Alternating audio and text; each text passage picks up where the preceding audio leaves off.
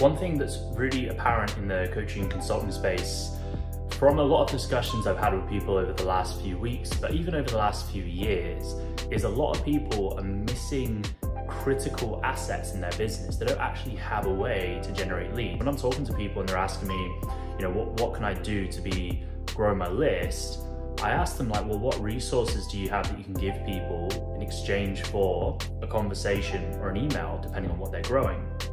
And oftentimes they don't have anything. There's no guide, there's no resource. And so what I want to do is give you the tools to go and get something set up. Because if you have something that's just there in the background, just constantly churning in leads, then that's super valuable for your business. It always gives you new opportunities. And if you're just relying on leads who are, in your world, people that have been following you for ages, then you're gonna struggle, right? It doesn't matter how many offers you put out. If you're not growing your audience with people who are relevant and value your expertise, then it's going to be extremely hard to grow your business consistently. And so there's a few things you want to do with a lead magnet. First of all, it needs to speak to a specific problem. So what problem in the marketplace are you solving? Rather than trying to broadly talk about lots of different subjects, just focus on one problem. So for me, I have a few lead magnets, and the two best performers, one is just about Instagram ads, so showing people how to use Instagram ads to generate new followers. And the other one, which kind of leads on from that, is about what you actually message a new follower. So a new follower script. Those two do really, really well. They get me leads for around $3 US, which in the B2B coaching consulting space is good. Most of the time people are happy paying 10, 15, even $20 a lead. Those crush it. And the reason they work really well is because I've done my market research and I know what people are struggling with. I know what people are saying to me. And so I created those resources based on mixing my knowledge with their problem, right? I'm not just creating something that I don't know anything about. I'm also not just creating something that I'm passionate about but doesn't solve a problem for my audience. It's really about matching those two things.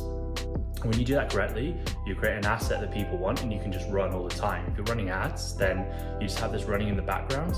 You're just generating leads 24/7. Depending on your budget, maybe that's 2 leads a day if you're just spending like $5.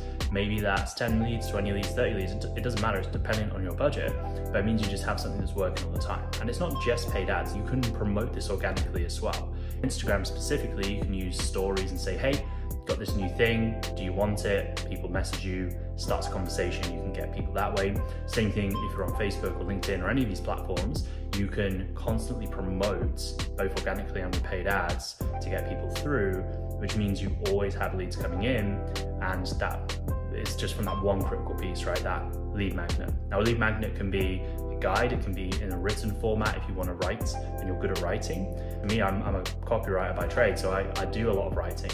But the other thing you can do is also a video. It can be a training, a resource, just something that's useful. It doesn't necessarily have to be this one thing. I think sometimes people hear lead magnet and they think of a written guide, but it doesn't have to be that. It can be if that's your strength. But if you're not very good at writing and you prefer speaking and you prefer presenting, then do a video. That's totally fine as well. I use both in my marketing collateral, but really you want to lean into your strengths initially, and that's going to really help you. And if you found this useful, hit subscribe. I'm going to be doing more regular content on this channel. And if you have any questions around lead magnets, fire below and I'll get back to you. I'll see you on the next one.